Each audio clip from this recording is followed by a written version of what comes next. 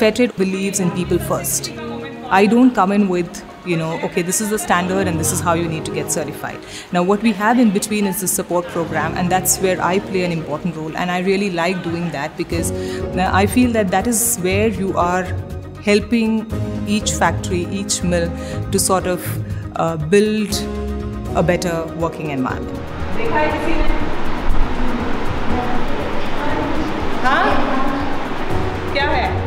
There are women who've come back and said, like, after attending a couple of trainings, we're much more confident now, we are able to communicate better. If there is some problem, we are the first ones to come forward and voice our grievance. You are indirectly or directly sort of building confidence, building self-esteem in workers. Once that happens, the whole working environment, the working space sort of changes. And at the same time, if you're working with the management to set things right, then there are real wonders that can happen in factories. I mean, I have seen places where, the culture has completely changed. I feel that's very important that the senior management, the middle management who actually run the business need to believe that, this is the culture we are going to set for ourselves and these are the things we are going to do, however hard. I think once that belief is there, then I have seen that things actually fall in place.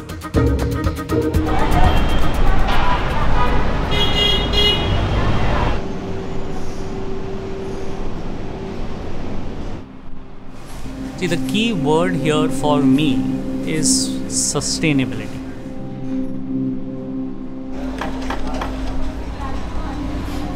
We make basically baby clothes and kids and a little bit of adult clothing exclusively from organic cotton. Almost the whole product is made by hand.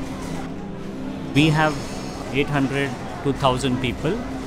We have a huge social responsibility. I strongly believe that Pure Coats is a team, and it's not just me or my colleagues or the seniors. We all are equally important for the whole machinery to work. That is why we are in the process of constant engagement with each other. So we have trainings for the middle management, for the supervisors, for the workers. We have get-togethers. Each person has contributes something when in that exchange, and that gives a kind of a dignity, a kind of worthiness to all the people involved. That is much more rewarding for them than any pay hike or any incentive. To feel worthy of what they are doing and to be respected for what they are doing gives a big motivation and happiness to people. So we try to achieve that. We have a huge number.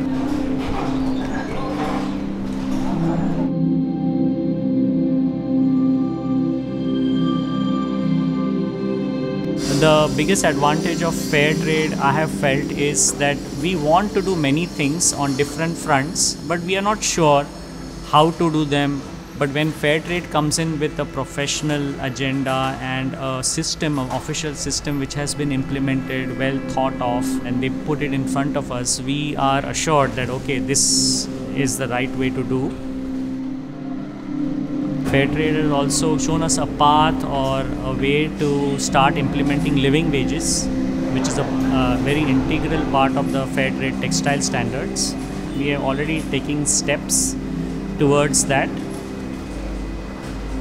And it's not for a particular label or a particular marketing we want to do it. I feel it needs to be done. I feel it's my responsibility towards my people first. So a good, happy, healthy worker will produce a very positive product.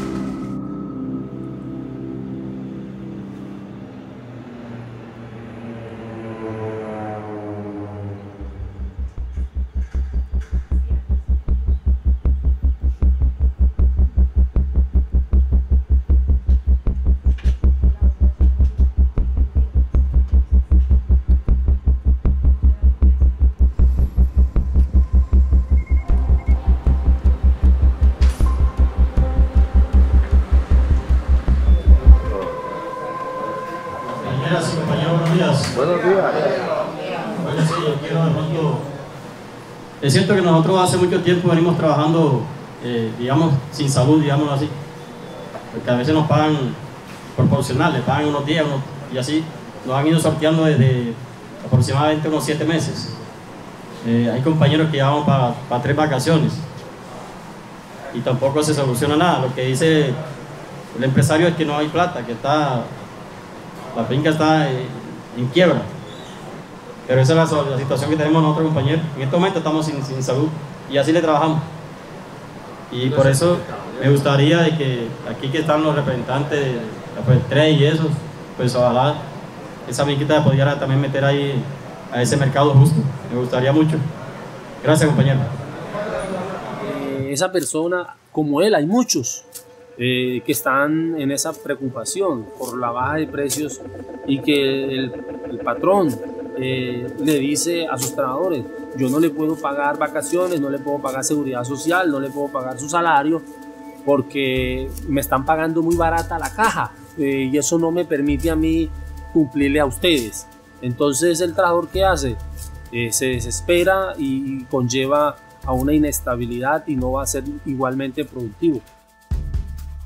Aquí hay gente de toda parte, del norte de Urabá, de Montería, de Antioquia, en fin, que vienen a trabajar acá, pero tienen la familia allá y cada que cogen el paguito, allá le tienen que girar.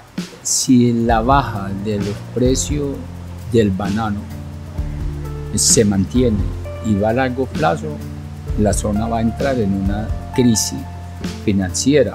Aquí lo que va a reinar es la violencia, porque estamos rodeados de cordillera y estamos rodeados de narcotráfico.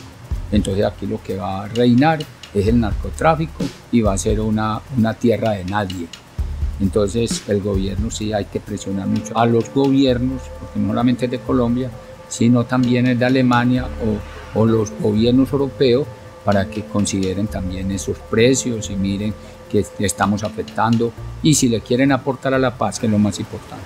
Por eso nosotros como sindicato seguimos defendiendo el comercio justo, porque es una bendición para los trabajadores en toda su parte social y académicamente.